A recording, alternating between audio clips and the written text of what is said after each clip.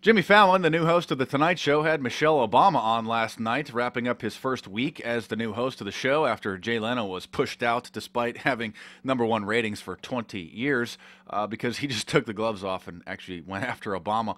Unlike Democratic operative Jimmy Fallon, who literally had Michelle Obama on the show for the sole purpose to promote her Obamacare propaganda. You may be familiar that Jimmy Fallon had a surprise visit by Barack Obama in the past to Slow Jam the News, where the two just sung about how cool President Obama is and how bad the Republicans are, particularly about Obama's plan to try to stop the interest rates from rising on student loan debt.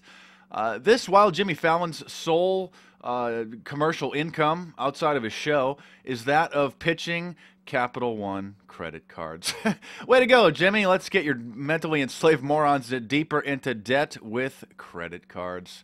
That's fantastic. Capital One credit card just updated their new terms of service where they said that if you just make some late payments, they will stop by your house or workplace.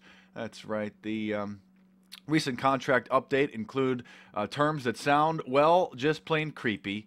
According to some reports, the update specifies that, quote, we may contact you in any manner we choose, such as email, texts. Oh, they're just going to start texting you every day. Faxes or a personal visit. Oh, this can be at your home or your place of employment. That's right, debt slaves. You're going to have a knock on the door from your Capital One bankster buddy after getting deeper into debt. Oh, I wasn't joking about Jay Leno getting forced out because he was too hard on Obama.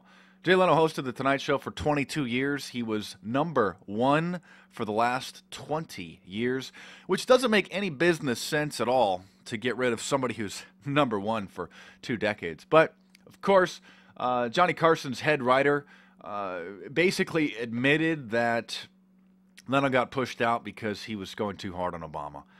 I remember when Obama first became president, none of the late-night talk shows would dare touch him.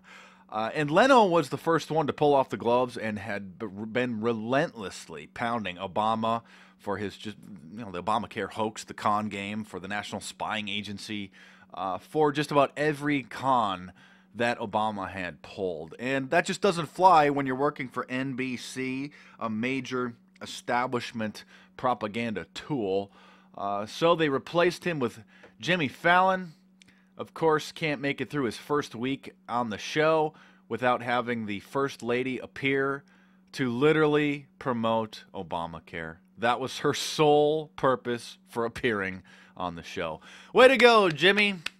Such cleverly disguised propaganda for the mainstream mentally enslaved morons. So anyway, thanks for watching. Subscribe to my YouTube channel if you're new. Check out some of the previous videos and my playlists. And stay tuned because there's more videos coming soon.